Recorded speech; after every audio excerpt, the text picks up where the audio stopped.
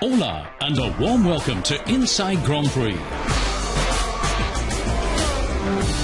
Today, everything on the race in Brazil, including big hearts and big bills, privateer teams in Formula One. Plus, they call for the right field, F1 brakes. But first, we dip into the land of samba and carnival.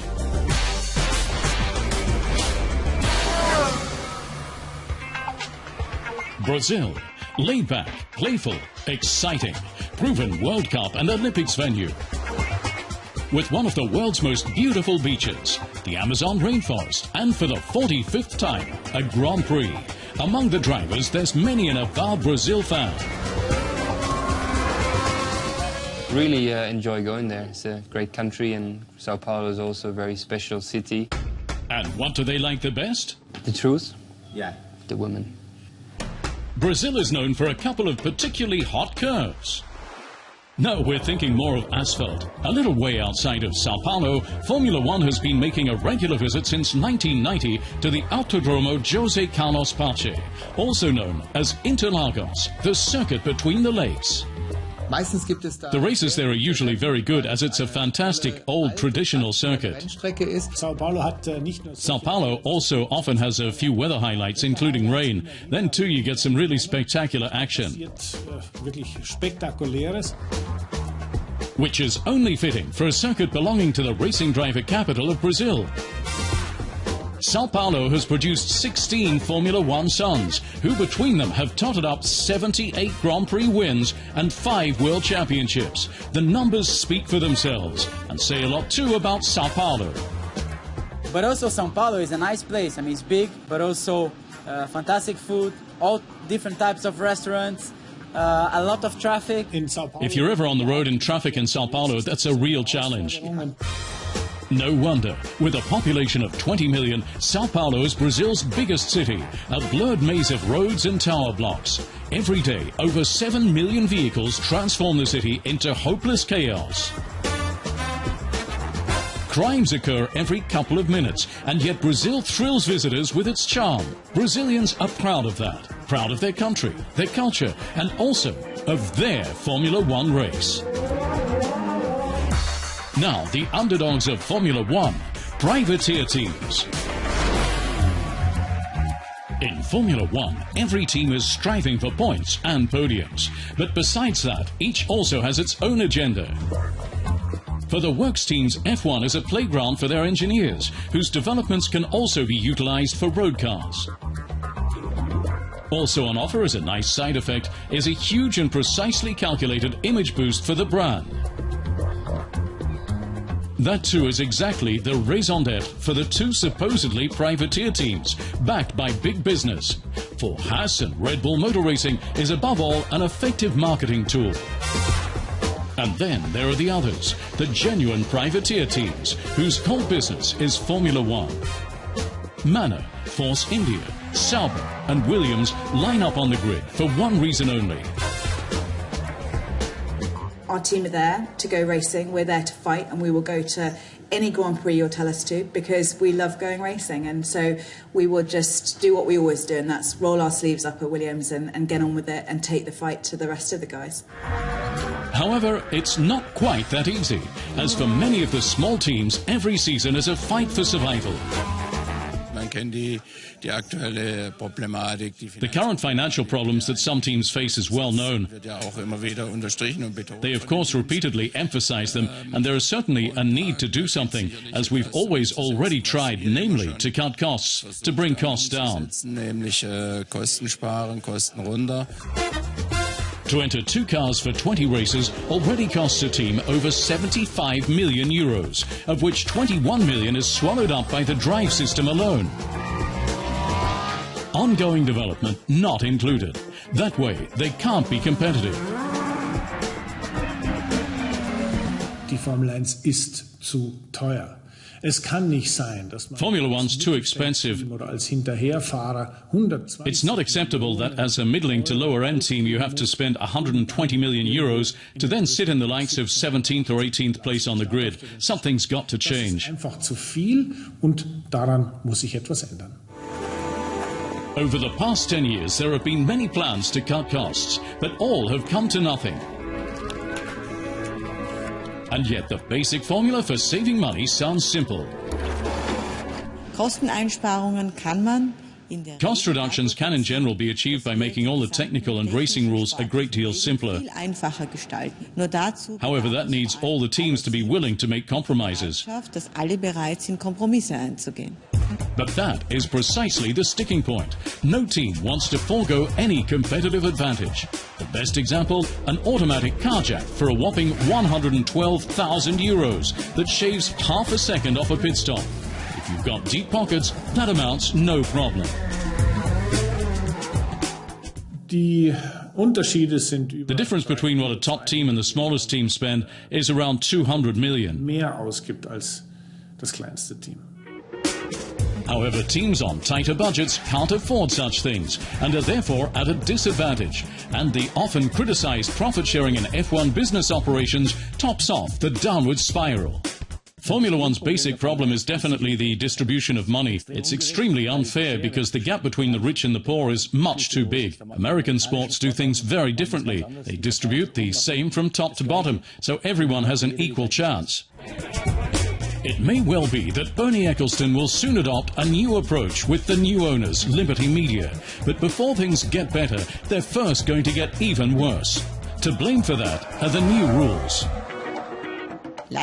Sadly, to date, it's repeatedly been the case that changes have led to more being spent. The 2017 rule amendment is no cost-cutting plan.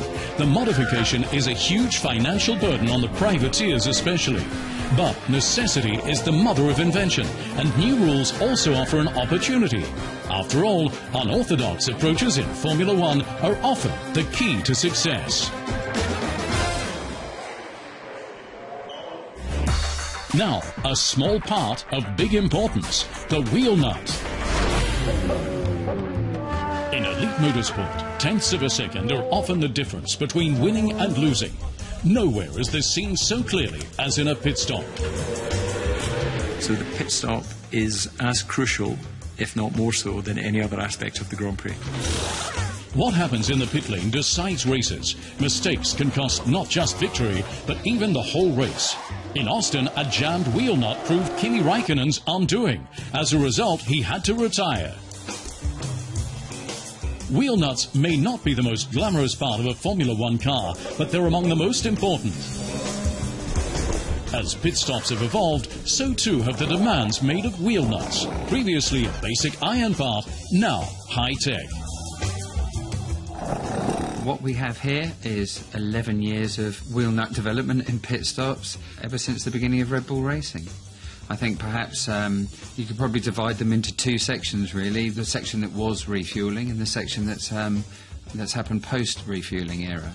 So we start at the beginning with the very first type of wheel nut. It was actually an off-the-shelf item which bought from a third-party supplier. We used that for 3 years, but it was very heavy, and we made the decision a little later into the refuelling era that we would fit some big carbon discs to the front of the car that were attached to a wheel nut, and we knew at that point that we were going to be slowing pit stop times down quite considerably, but it didn't really matter because we were connecting a fuel hose to the car. We knew that normally the fuel load would be a minimum of 5 seconds, so we were quite happy with the 4-second tyre change at that time.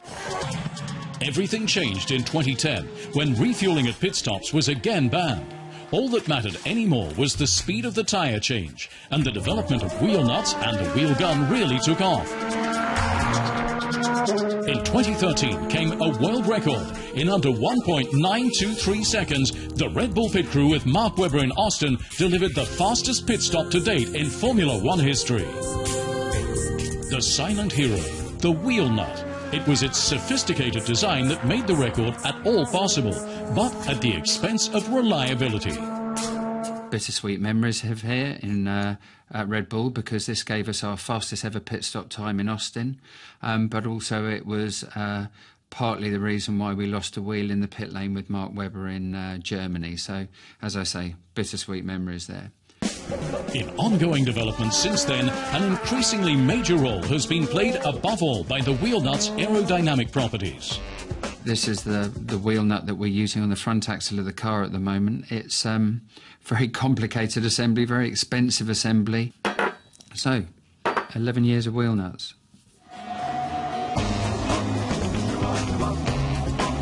At this year's Grand Prix in Azerbaijan, the Williams pit crew with Felipe Massa were able to match the world record, but not break it. Even 3 years on, 1.92 seconds appear to be the limit of what's possible for man and machine. What the pit crews can do in 1.92 seconds, we know. But what can Daniel and Max do in the same time?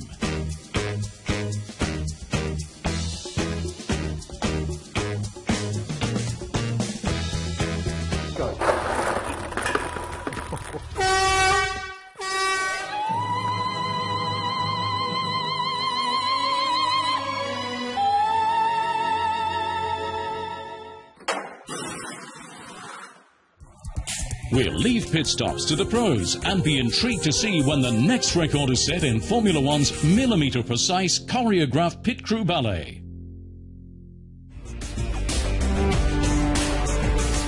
And now 3 pros guide us around the circuit between the lakes.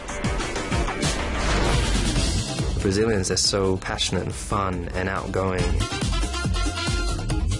I like the colours there.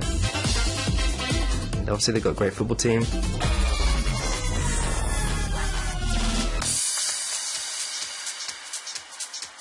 Sao Paulo is, you know, a special, crazy city. There's something about that town that I like. It's the Brazilian lifestyle, the food there, the people, the woman, everything is kind of special and really attracting in Brazil. And the track itself as well, all the legendary stories and championships that have been decided there, and you just feel that history and, you know, the emotions, the passion and everything that belongs to racing. You can really touch and feel it there. And that's something that I personally really like, and I think also sometimes part of the reason why I perform there quite well usually.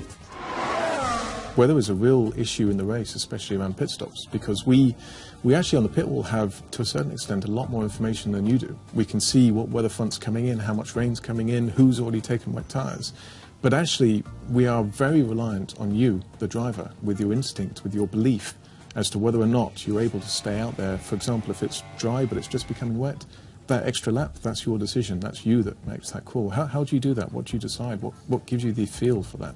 Well, that's where communication and teamwork is at its most crucial, you know. And so I take on board all the information that you're giving me, and then out there, it's never easy. Yeah. And I just need to, you know, have a feel for it and trust my instincts.